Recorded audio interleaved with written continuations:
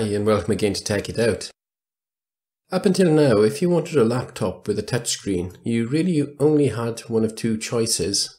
One was to go out and buy a laptop with a touchscreen already built in, or the other was to add on a separate monitor with touchscreen capabilities. And these can range from the pretty terrible really, to the incredibly expensive, but most of them come in at around about £150 to £350 mark. Still quite expensive to just add a touchscreen. And some, well, they were just unbelievably expensive. But today something arrived that I think will help with this.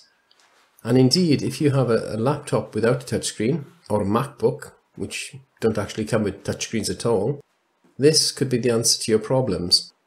So we're going to get it open now and have a look what's in the box, and then we'll go through the setup procedure and have a look at how it actually works. Let's get this box open. It's very well taped together. Try not to cut myself as I do it.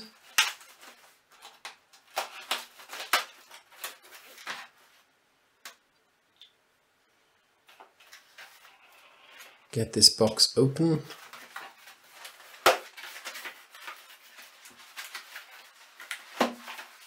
And as you can see, it's quite full of packing, so we'll get the packing paper out. And once we've done that, we are left with this long, narrow box. And this is the item that actually does the transformation. It's called an air bar. So if we just get the big box out of the way completely.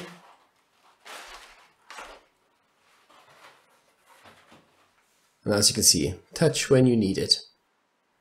This is the 15.6-inch version to match my laptop. So if I just grab my laptop, bring it across, and then we'll go through the unpacking and the setup and see how it works in real life. There are separate versions of this for different sizes. This one's the 15.6-inch version for my screen.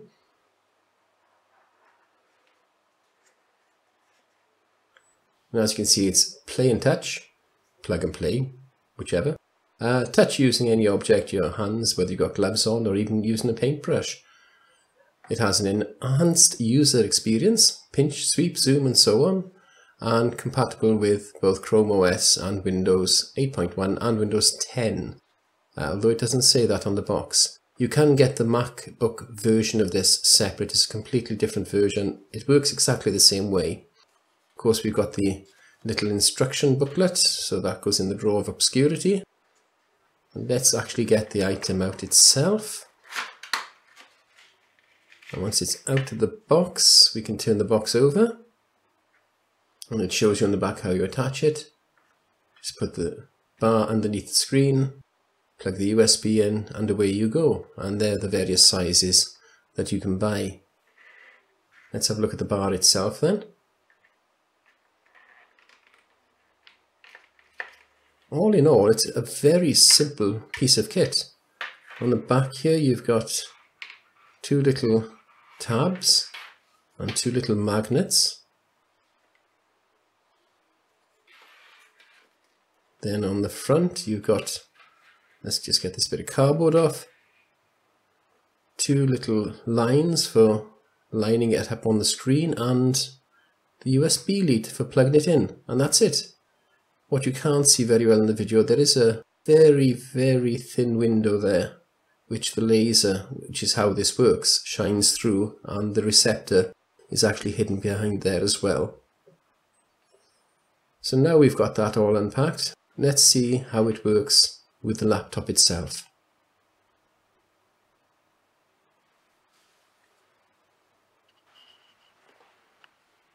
Now I had to go out for a while, so I packed it all back up, so let's just unpack it again.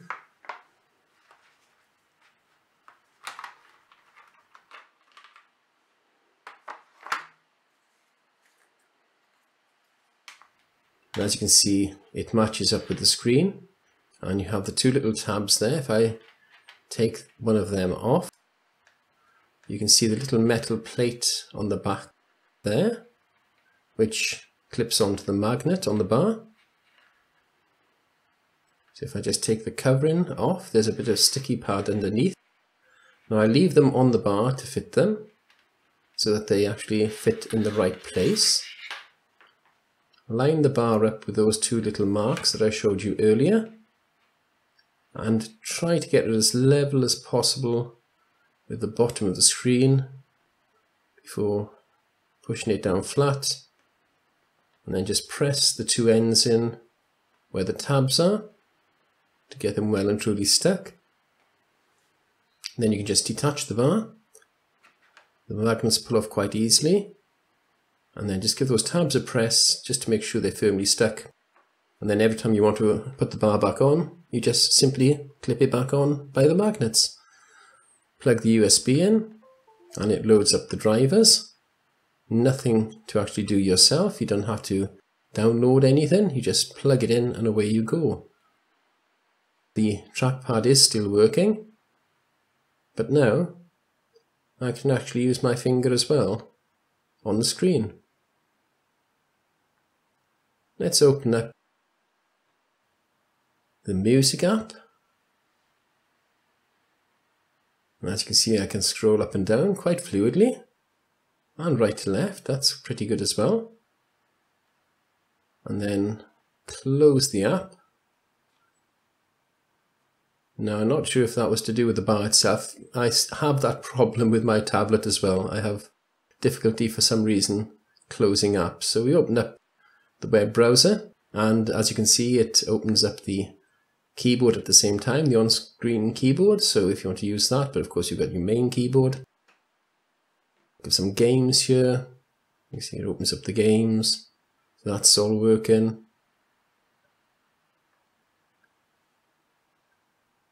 It seems to be working quite fluidly and quite quickly actually, surprisingly so. Very little lag. Still having problems swiping away the screen. What else can we have a look at?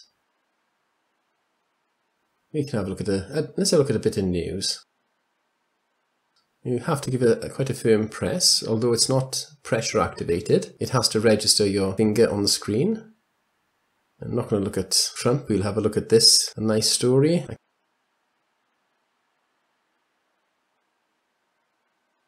can't seem to get any pinch to zoom working at the moment.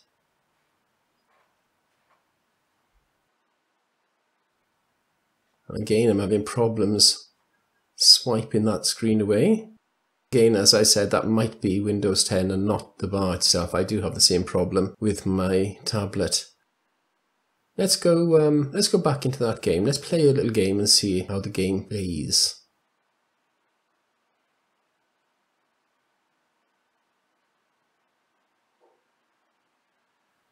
Free cell.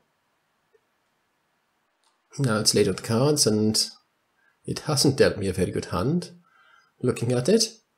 So I think we're going to have to move some cards out of the way to actually get started.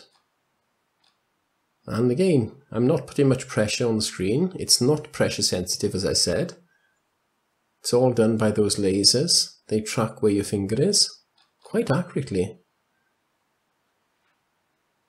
So let's close that. Let's see if I can close it. No. No. There's a problem. I just barely touched that and it dropped off. Yes, if you just lightly tap it. I think the magnets could be a little bit stronger than they are. They're not quite strong enough, and if you do happen to touch it with a shearing motion, it just knocks it down and knocks it off the magnets. Let's go into paint and have a look, see how accurate it is when you actually do a bit of painting. Now that's strange because I touched it with my finger there, and it actually did multi-touch.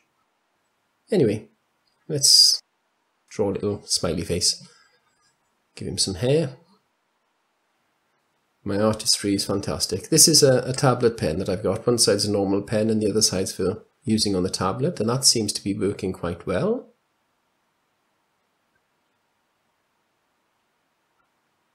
No, maybe not.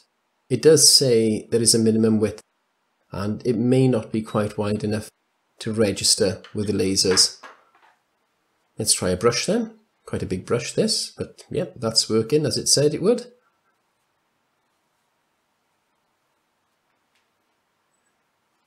Now, I'm not sure what artistic style that is, so let's just close this out of the way. This top corner's not responding very well, but that may be because I'm standing to the side and trying to press it. And, yes, the close box had come up. No wonder nothing was happening. So that all seems to be working, although there are a few small difficulties. As I said, the pinch to zoom and the fact that you can knock it off quite easily because the magnet's quite weak. But going back into the normal mode of Windows, as you can see, a long press on the screen brings up the context window. And if we now go into, say, Word, we can see how it works in that.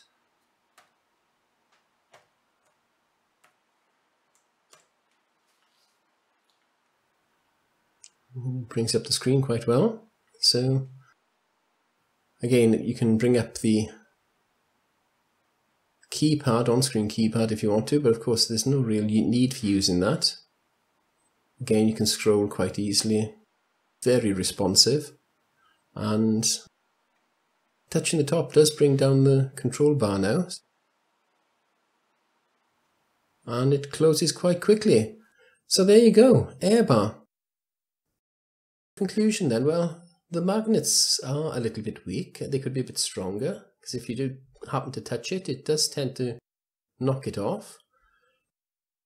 Apart from that, there's not really much that is wrong with it. It seems to be an excellent idea, and if you want to use your laptop, which has come as a normal laptop without the touchscreen, as a fully fledged touchscreen laptop, well, you can't go far wrong with the Air Bar. It seems to be the ideal solution. It's small, light, easy to store and transport, easy to apply and set up. In fact, it has no setting up. You just stick it on, plug it in, and away you go.